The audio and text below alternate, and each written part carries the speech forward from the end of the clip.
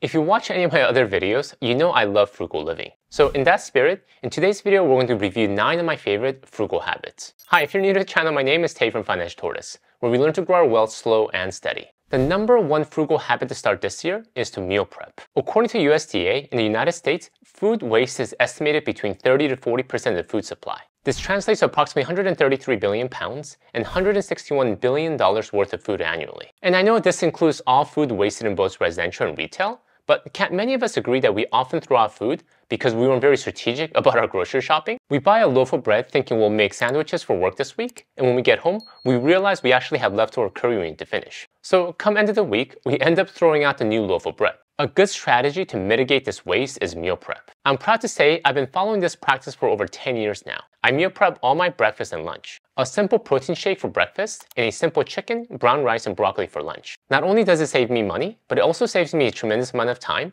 and is much healthier than what I would be eating out. It's not like I don't enjoy eating out at times. My wife and the kids love a good restaurant, but because it isn't something we do every day, when we do go out to eat, we really enjoy it. The number 2 frugal habit to start this year is to buy quality. If you're money conscious, when it comes to purchasing items, we often think of how much money we can save in the short term. We look for the best deal or the cheapest option available. But if we did this with everything we buy, that would be a big mistake. Most often, quality items are much better designed, last much longer, and work better than their cheap counterparts. For example, segueing from my early example of meal prep, my breakfast is made up of healthy protein shake. Frozen blueberries, oats, greens, and protein powder all blended together. But in order to make this healthy shake, you need a really good blender. Something not only with the power, but lasting quality to blend several hundred times a year without burning out. When I first started blending, not knowing much about blenders, I just grabbed whatever seemed affordable at Target. However, these would burn out within just a few months because I was using them every day. So after much research, I decided to invest in a really high quality blender called Vitamix. And a Vitamix blender is not cheap. A good one can cost you close to $500,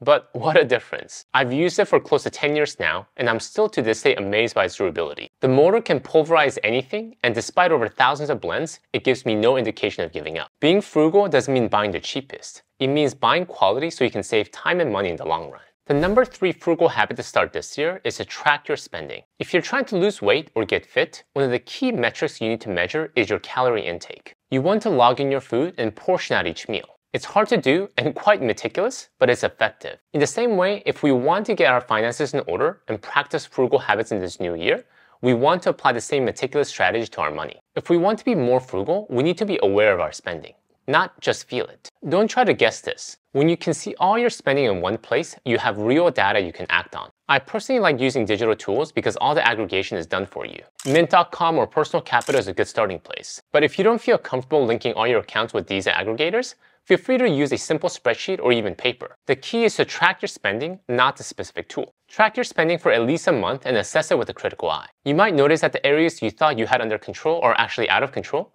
and the areas you thought you were doing horribly in are not that bad. My wife and I often realize this with food. Because most of our physical transactions happen with food, at grocery or restaurants, we have an innate feeling we're overspending on food. However, when we look at the actual data, we notice that food most often isn't our biggest culprit. Many times, subscriptions we forgot about or the electricity bill we didn't see are the biggest surprises. If you want to dial in your frugal habits but aren't sure where your money is going each month, start out by tracking your expenses. The number 4 frugal habit to start this year is to review all your recurring subscriptions and cancel the ones that aren't adding value. And this segues nicely from our earlier point regarding tracking your spending. Many businesses now operate on a subscription model. You want to watch a movie? You need a Netflix subscription. You want to listen to music? You need a Spotify subscription. You want to exercise? You need a monthly gym membership. Forget the days when you pay once. Companies want that recurring revenue stream, and they'll ask for a subscription whenever they can. Most recently, because my son really wanted to watch the World Cup, I ended up getting the premium Hulu Live TV subscription for $70 a month. As someone who doesn't like to pay for anything, this really hurt. But what would have hurt more was that if I forgot to cancel a subscription after the World Cup ended. As you're scrubbing through your expenses, keep an eye out for recurring subscriptions or memberships you might have forgotten about. If you aren't using it, don't hesitate to cut it. The number 5 frugal habit to start this year is to optimize your fashion. I'm sure at this point you guys probably noticed I wear the same shirt in all my videos. If you look at my closet, you'll notice I actually have multiple identical shirts. I normally go clothes shopping at most once a year. So if I or my wife see something on sale, we just grab several of them to last me for years. Not only does this save me money, but it also saves me a lot of time because I don't need to spend brain space thinking about what I'm going to wear today. Steve Jobs was known for wearing the same outfit every day because it reduced decision fatigue. Similarly, I'd rather not only save money, but save mental bandwidth for more important decision making throughout the day. And please don't take this as you shouldn't care about clothes if you love fashion. My wife is the complete opposite of me, and I wholeheartedly support her love of fashion. It is something she loves to prioritize in her spending. For me, it just doesn't give me the same level of spark, so I decide to wear the same outfit every day and save my money for things that I genuinely love spending money on, like books and hair perms. Another tip to optimize your fashion without wearing the same thing every day is to practice the 1-to-1 rule. If you buy a new shirt, you have to get rid of one existing shirt. If you buy a new dress, you have to get rid of one existing dress. For many people, the pain of getting rid of an article of clothing is enough to stop many from buying a new one. The number 6 frugal habit to start this year is when things break, attempt repair before immediately considering replacement. Spending money is easy. So when problems arise, most often we pay to replace it rather than try to fix the problem itself. The pants have a hole? Get a new one. The sofa has a tear? Buy a new couch. Is the knife dull? Time to go to Costco. But if we take a pause and assess the problem for what it is, most often we can find solution by repairing it ourselves or taking it to a repair shop. Have a hole in your pants? If it's not too big, how about getting it mended at the dry cleaners? The sofa has a tear?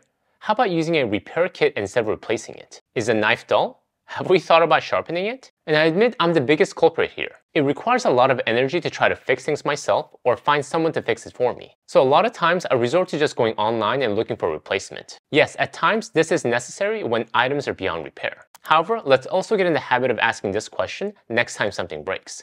Can I repair this? Not only does this save money, but also the time that's required to research and buy a new item. The number 7 frugal habit to start this year is to resist the urge to buy souvenirs when visiting new places. As easy as this sounds, this is a hard one. Who isn't guilty of bringing home souvenirs from trips? I thought this was what I had to do whenever I visited new places. I mean, if not, why did I have so many cool refrigerator magnets at souvenir shops? It was there so I could buy them and show them off to my family and friends, right? But the honest truth is that cheap souvenirs are a complete waste of money. How often do we look at them and reminisce about our amazing trips? Most often, we use them to just hold up old Christmas cards. Instead of wasting money on cheap souvenirs, create a document of memories with pictures and videos. Or spend that money on some amazing food you can't get at home. Then take a picture of it so you can remind your family of all the cool food you bought them next time they start complaining about never going anywhere. In the Kim family, we have a hard and fast rule. Whenever we travel, to never waste money on souvenirs. Yes, is it harsh on my 6 and 9-year-old kids? But I tell them I would rather spend that money on buying them some cool food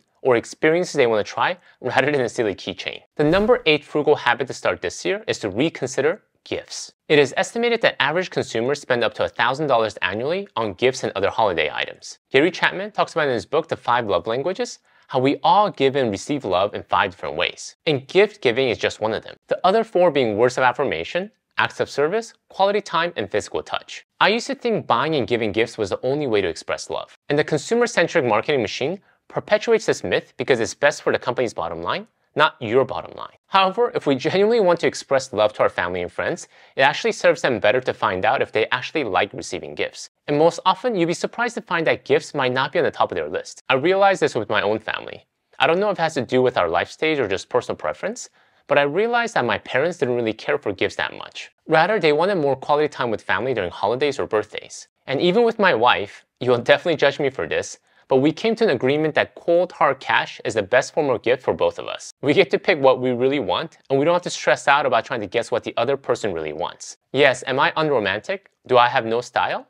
Guilty to all of them. But it's worked for us the past 10 years, and cross my fingers, hopefully for the next 50 years as well. The number 9 frugal habit to start this year is what I consider one of the most important, and that is to know your priority. Know what truly brings you joy, and what doesn't. When you ask 100 people what their priority is, I'm sure you'll get 100 different answers. My 9-year-old son would say the money to buy all the Legos at Target. My wife would say the freedom to enjoy her coffee quietly without any interruptions. My aging parents would say the physical health to watch their grandchildren graduate from high school one day. You must decide what's most important to you so that you can prioritize your spending. Ramit Sethi said, spend extravagantly on the things that you love and cut costs mercilessly on the things that you don't. Essentially, it's okay to spend on things you love as long as you cut back on the things that you don't care about as much. For my wife, good coffee is one of her key priorities, so she spends freely on the best coffee beans she can find. But in order to do this, she cuts costs mercilessly on the things she doesn't value as much.